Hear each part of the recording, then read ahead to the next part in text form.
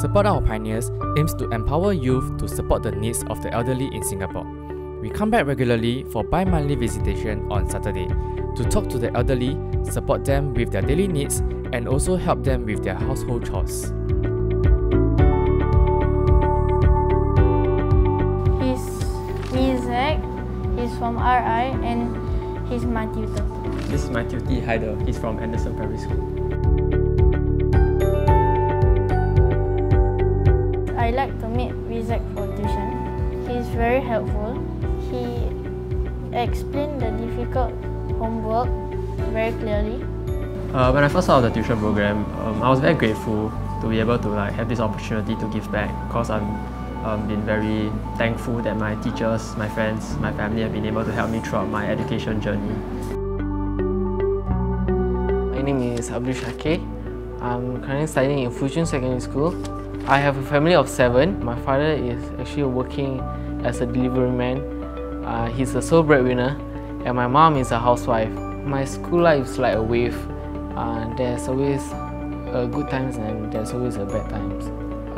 I'm an active guy, but I can be very rude sometimes. During my Sec 3 life, I didn't care about my parents, I didn't care about what teachers say about me. Then I didn't even bother to do my work at home and hang out with those bad people like that who smokes, who doesn't care about studies. My teachers encourage me more on studying and more on revision with them. I find more opportunities myself with the teachers' help actually to participate in these different kind of events, workshops, like that. I think that through the program I've been able to not only work on my time management skills, but also work on person-to-person interaction when I talk to Heider and when I try to guide him through and help him understand how to do questions.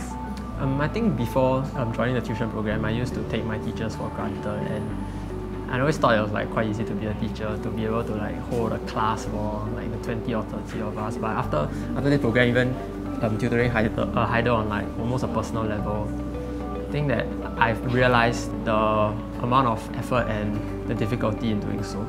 I think the best thing is to go home every day and to know that I've at least hopefully made a difference in Heider's life and in the lives of my tutees. Heartware is an organization where they can give you a lot of opportunities. I participate in Heartware CCE leadership program, and I thought it would just be a boring program, but it's actually not. They actually teach us how to manage with this solution. Because during the Heartware, you learn how to actually communicate and position yourself during the meetings.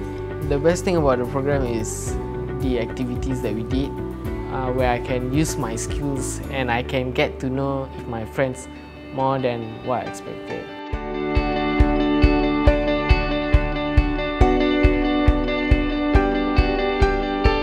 I think the time is right for us to look at Heartware Network in the context of, its contribution to Singapore society, not just in terms of the past 17 years, but going forward. To me, a key challenge is to create a society of volunteers. That Singapore must be a Singapore of stakeholders, of involved people. And here I think Heartware Network speaks to the heart of the mission in getting our youths to come out, be a part of shaping society through volunteering in very worthy causes, through participating in very worthy events. We ultimately got involved with supporting as a beneficiary in 2014 and 2015, but way before then we talked about how I could help with youth mentoring or business mentoring and so on.